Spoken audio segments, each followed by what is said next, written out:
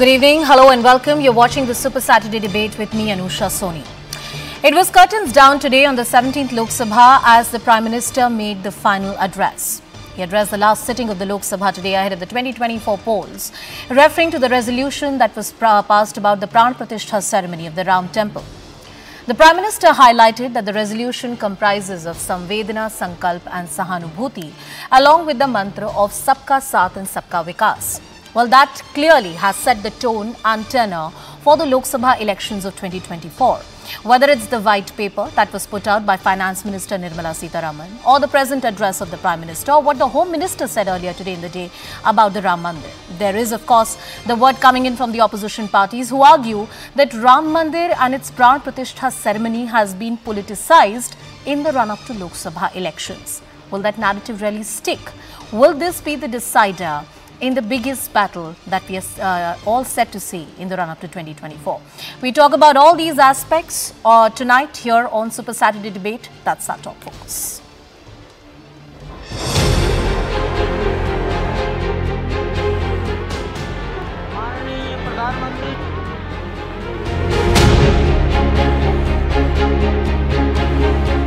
उसमें संवेदना भी है, संकल्प भी है, सहानुभूति भी है और सबका साथ सबका विकास के मंत्र को आगे बढ़ाने का उसमें तत्व के लिए एक ऐतिहासिक घड़ी और गौरवशाली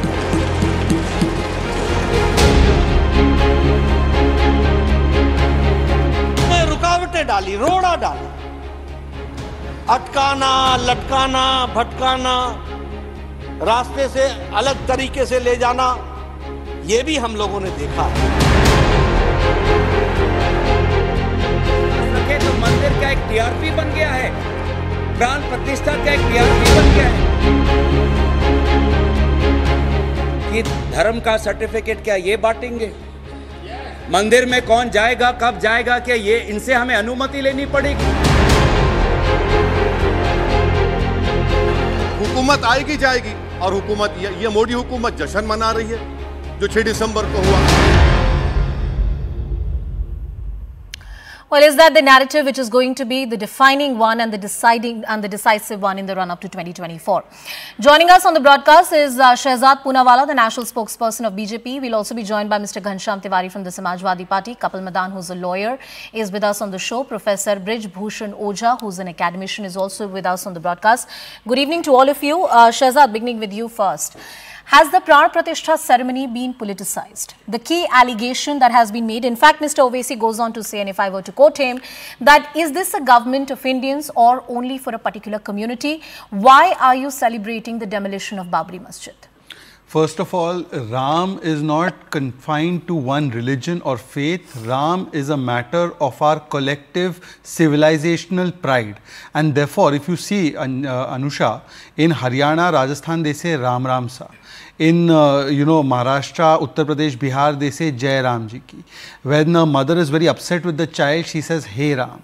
And when somebody is frustrated completely, they say, Hey Ram, like Mahatma Gandhi said. And Mahatma Gandhi ji also said, Ram Rajya ki Parikalpana. The constitution has the pictures of Lord Ram. So therefore, are you saying that all of these are communal projects? But unfortunately, this is not Gandhi ji's Congress party. This is Nehru ji's Congress party. From Somnath to Ayodhya, their only stand has been to anyways undermine any civilizational aspect of our great country. And therefore, they are practicing that politics. And by the way, I must tell you, Ram Lala, Gita and PDA, all three are with us. Now listen to what Ram Lala is. Ram Lala means Rashtriya Suraksha, Mahila, Labharthi, leadership, Arthvyavastha. Gita means growth, information, innovation, infrastructure, technology, Atmanirbhar Bharat, and PDA means performance, delivery and aspiration. Now, this is the Ram Lala and Gita we believe in. But unfortunately, see, while the entire country sings Jai Shri Ram, because Ram Mandir ka Nirman has also taken place, and at the same time, India has gone to 5th position of economy. At the same time, we have crossed Hong Kong when it comes to stock exchange. We are doing Garib Kaj also with Karpuri Thakurji being given the Bharat Ratna. We are seeing the manner in which India is progressing. At the same time, people are saying Ram Nam Satya for the India Alliance. Today, look, whenever Rahul Gandhi has started, Mamta Didi is out of it, Aam Aadmi Party party is out of it, Mayawati is out of it.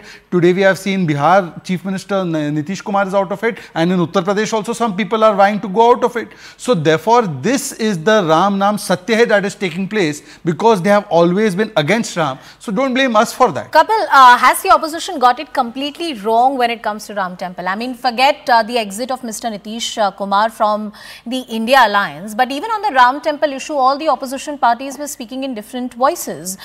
Many of them were not even a part of the Pran Pratishtha ceremony, and the biggest question was on the Congress party because many thought that this was an opportunity for them to come forward and answer the BJP on a lot of questions that they have raised about their faith in the majority religion, their faith in the Sanatan religion.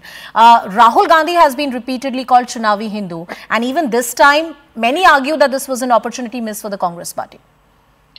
Now, I would like to just say one thing here. When I was hearing Shehzad, it sounds, Shehzad sound very contradictory to me. Look at what Shehzad is saying. Now, is Shehzad saying that the Hindu who is not supporting the BJP, is he a non-Hindu? Because he says Ram Lalla is with us. Now, Ram Lalla is with everyone. Ram's blessing is with everyone. Now, Shehzad wants to portray because Pran Pratishtha has happened and it was Mr. Narendra Modi who has done the Pran Pratishtha of Ram Lalla. He says the blessing is of Ram Lalla is only with them. Don't you found this very objectionable? I mean, how can you demean other people who are not voting for the BJP and yet they are devoted? I will leave that for Shehzad to answer, but you finish your argument first. Yeah. Yes. So my point is this. Now, my second point is that, what is the charge of the opposition? Charge of the opposition is that the BJP wants to take the political mileage and they want to bring the Ram Temple to politics. Now, let me remind Shehzad, it was during the Congress government in 1986 when the locks of Ram Mandir were opened. It was in 1991. It was in Congress manifesto. Because the Congress declared that they would want to make Ram Mandir without any kind of disturbance. Okay. And despite BJP initiating Yatra in 1991, BJP included the issue of Ram Mandir in their manifesto for the first time in 1995. But all of this does not answer the question, why wouldn't Congress or any other party be part of the Pran Pratishtha? I mean, yeah. No. 10 seconds and then I want to bring in Mr. Ghanshyam Tiwari. So, yes. Because the BJP can't decide and, they will not decide who will visit the temple, when BJP is inviting. Everyone is free to visit the temple. Ghanshyamji, there was an address by the Prime Minister today on the floor of the House as the 17th Lok Sabha and the session came to an end. He highlighted the reformative process that the country has gone through and how the democratic principles have been strengthened. The critics continue to argue, including the opposition parties and including your political party, that this seems to be a government only of one particular community. When it comes to Ram Temple, there are various questions which are being raised on the opposition parties as to why they were not a part of the Pran Pratishtha ceremony, and does this really have a bearing on the 2024 general elections? Your opening comments, sir. Good evening to you, the viewers and the fellow co-panelists. 3 or 4 things remain. That we have a government that has taken away the Pran Pratishtha of the parliament, the Sansad. They have the infamy, the absolute infamy of lowest number of sittings of Indian parliament ever, 17th Lok Sabha. And they beat their own infamy of the 16th Lok Sabha. There have been more Sundays in the last 5 years than the sittings of the parliament. What a shame. Point 1. This is a government that disrupted its own proceedings in parliament twice because they did not want debate to happen. Point number 2. The Prime Minister carries the infamy of a Prime Minister who on an average has spoken the least number of times compared to all other Prime Ministers in the parliament, who has not taken any questions. Obviously, he does not do press conference. That the Pran Pratishtha of the double engine Sarkar in Manipur has not happened. The Pran Pratishtha of Manipur has not happened is a question on the parliament. Yes, you can go on and on towards your singular political goal, that Ram Mandir is your own political agenda. But the reality is a government that has taken away the pran of the voice of the parliament, that took away the voice of the farmers, that took away the voice of Manipur, that took away the voice of press in India. It's a parliament where Braj Bhushan Sharan Singh cheered for the Prime Minister and Prime Minister cheered for him. All right. Where women who final point. It's a parliament, 17th Lok Sabha has the infamy for All right. Modi government. All right, points taken, points taken, points taken. I have one more panelist on the broadcast, Brij Bhushan Ojha ji. Before I go to Shehzad Poonawala, I want to bring in Ojha ji also into the discussion. Brij Bhushan ji, नमस्कार, बहुत बहुत शुक्रिया हमसे बात करने के लिए। राम मंदिर का पूरा मुद्दा आज संसद में भी सुनाई दिया। विपक्षी दलों का कहना है कि कहीं ना कहीं पूरी तरीके से राजनीतिकरण कर दिया गया है इस मुद्दे का। आपके हिसाब से 2024 के लोकसभा चुनाव के लिए कितना अहम होगा राम मंदिर की प्राण प्रतिष्ठा, और क्या बीजेपी ने इसका राजनीतिकरण किया है? देखिए, ये सच बात यह है कि बीजेपी ने राजनीतिकरण नहीं किया है। भारत की जितनी भी सांस्कृतिक विरासत हो, जितनी भी मर्यादाएं हैं, जितने भी आध्यात्मिक केंद्र हैं, उसको पुनर्जीवित किया है। और यदि ये राजनीतिकरण की बात हो रही है तो अन्य पार्टियों के पास भी लंबा अवसर था, क्यों नहीं राम मंदिर उन्होंने बना दिया, प्राण प्रतिष्ठा कर दिया। ये तो प्रसन्नता का विषय है। ये संसद भवन नहीं, पूरे दुनिया में गूंज रहा है। और जितने भी भारतीय हैं, केवल मैं सनातन धर्मावलंबी की बात नहीं कर रहा हूँ, वो किसी भी जाति से हो, भगवान राम सबके हैं। भगवान की जो मर्यादा है, भगवान की जो प्रतिष्ठा है, भगवान के जो चरित्र हैं, वो सबके लिए अनुकरणीय है। पिता के प्रति, भाई के प्रति, अन्यों के प्रति, प्रजा के प्रति जैसा राम का आचरण है, क्या केवल हिंदुओं के लिए जरूरी है? ये तो सबके लिए जरूरी है। और निश्चित रूप से कहा जा सकता है कि कोई भी सरकार हो, मैं किसी का नाम नहीं ले रहा हूं, जिसने भी भगवान राम को प्रतिष्ठित किया अपने घर में, निश्चित ही उसको सब चीज मिलना चाहिए इस देश में, और हम सभी उनके कृतज्ञ हैं। I think the Shehzad Poonawala would have a lot of points to rebut upon. Shehzad, your turn. देखिए, कपिल जी मेरी बात को समझ नहीं पाए। जब मैंने कहा राम लला हमारे साथ है, तो मैंने उसको एक्सपैंड करते हुए बताया कि R फॉर राष्ट्रीय सुरक्षा, M फॉर महिला, लाभार्थी, लीडरशिप और अर्थव्यवस्था। तो इस प्रकार से राम लला हमारे साथ है। परंतु मैं आपको दूसरा तरीका भी बताता हूं। एक नारा लगा था, मिले मुलायम कांशी राम, हवा में उड़ गए जय श्री राम। ये नारा था कांशी राम जी और मुलायम सिंह जी का, और आज भी यही चरित्र और डीएनए आप दिखाते। उदयनिधि स्टालिन का बयान क्या है? सनातन को समाप्त कर देंगे। खड़गे जी के सुपुत्र का बयान है कि सनातन डिजीज की तरह है। जिस प्रकार से राम जी के अस्तित्व को नकारने का काम सोनिया गांधी की सरकार ने किया, जिस प्रकार से आज भी राम मंदिर के प्राण प्रतिष्ठा को आरएसएस बीजेपी इवेंट बोलकर आपने उसका बहिष्कार किया। राम जन्मभूमि पर जब भूमि पूजन था तो उसका भी बहिष्कार किया। और कांग्रेस के नेताओं के हिंदू टेरर से लेकर सैफरन टेरर तक किस प्रकार के बयान है, यह आपको समझाने की, बताने की कोई आवश्यकता नहीं है। परंतु मैं आपसे पूछना चाहता हूं कि आपने कहा कि ताले हमने खुलवाए। ताले आपने नहीं, कोर्ट के आदेश से खुले थे। परंतु आपसे जो वरिष्ठ है, अधिक वरिष्ठ है, जयराम रमेश क्या कहते हैं, सुनिए। गलतियां हमसे भी हुई हैं आशुतोष, ऐसा नहीं है कि हमने गलती नहीं की।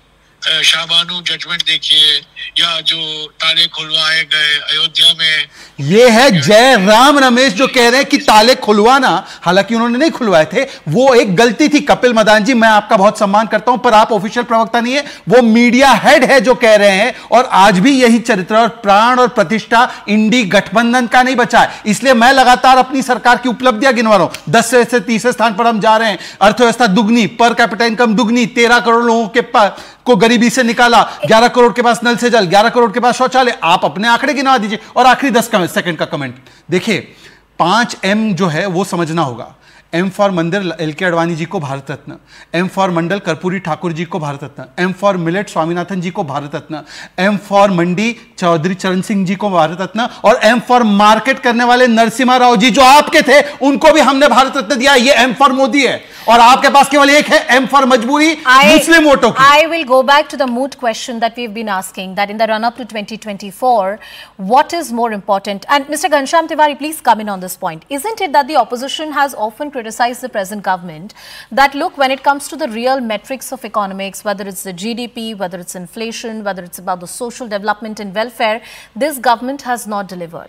There's a white paper that has been put forward by Finance Minister Nirmala Sitharaman, and they argue that it is in fact in the last 10 years that substantial growth and progress has been made in this country. Once again, you can't go back on the issues, like not having enough money to build toilets in this country, or not having enough money to have houses for everyone. Do you think that the opposition is changing goalposts right now? That's the allegation. I want you to respond to that, sir. Mr. Ghanshyam. BJP can have any propaganda. A party that has turned Beti Bachao Nara into Beti Bachao Dhamki, where the entire party has to come together in parliament to oust a feisty, self-made member of parliament because she spoke about a crony capitalist. That is visible to the country. But let us not believe in my version or Shehzad's version. To your viewers, look at the newspapers. When the newspapers tell you that people from IIT and IIMs are not finding jobs in 2024, when the newspaper tell you that in India, this is Times of India, Economic Times, many newspapers that tell you that in India this year, 15 lakh students will graduate from engineering colleges.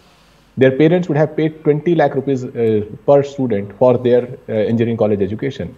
Barely 1,20,000 are going to have jobs.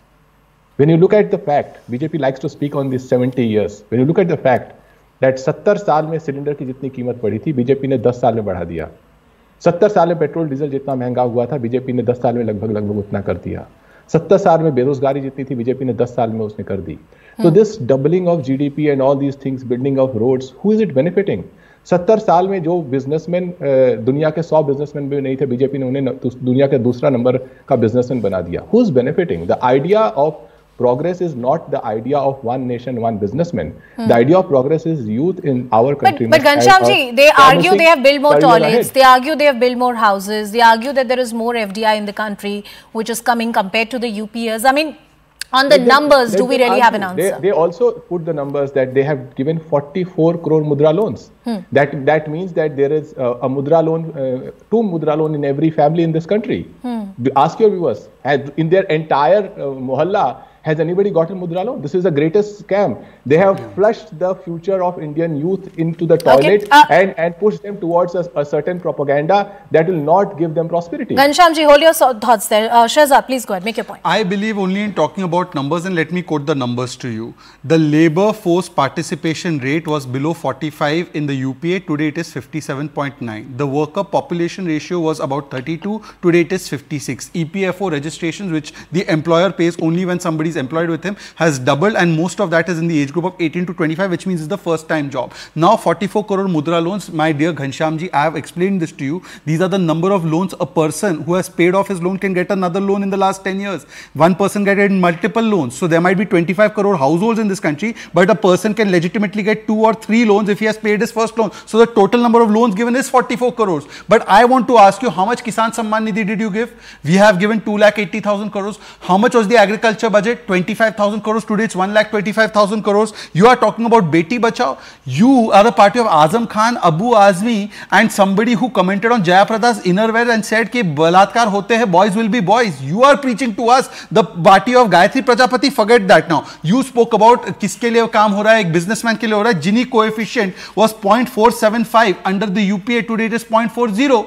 The number of taxpayers in the lowest bracket have now gone up, Then from the first bracket to the second bracket has gone up by 36%. So by all indicators, then the per capita income of the country has doubled. So what are you saying? And you used to roam around with Sara Shri and with Anil Ambani. So if businessmen are bad, then was Anil Ambani and Sara Shri doing your company? Was it bad? Tiwari, then I'll bring in Mr. Kapil Madan and Mr. Ojha as well into the discussion. Open the newspapers, and when you read about the rapists of Bilkis Bano, ask BJP that whether it is Gujarat or central government, is it Beti Bachao or Rapist Bachao?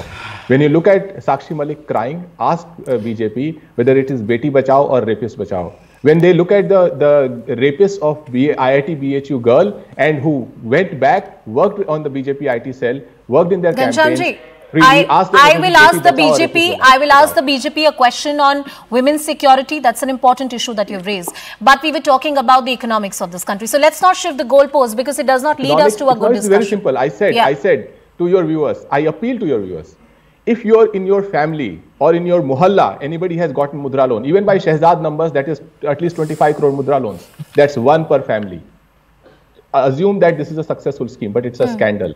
Even in your family, if youth have found jobs, consistently month after month reports have said 1 in 2 educated youth in India are unemployed, let alone the less educated youth. This is the reality of this country. No amount of throwing data on people will change this reality. But if that is the reality of the country, sir, then why is it that what are the results in the Hindi heartland? What do they really indicate to us? Why is it that the BJP continues to get the numbers when it comes to elections in this country if they have not been able to deliver on their fundamental promise, which you rightly argue was the employment and development of this country? How do you really make peace with the election results then?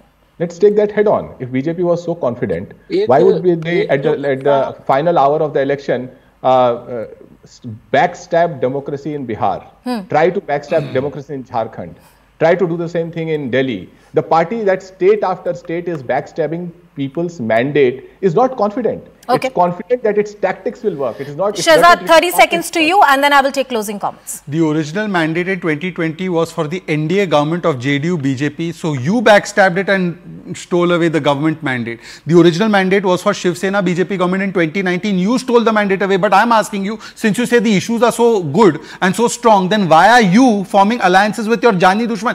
Aam Aadmi Party and Congress Jani Dushman एक होने की कोशिश करे, TMC left Jani Dushman एक होने की कोशिश, केरला में कांग्रेस लेफ्ट जानी दुश्मन एक होने की कोशिश, आइए अकेले अकेले। और आखिरी बात, बेटी बचाओ की बात चलिए, we took action on the BHU guys, we took action on Brijbhuran Sharan. What action did you take on Vaira Muthu?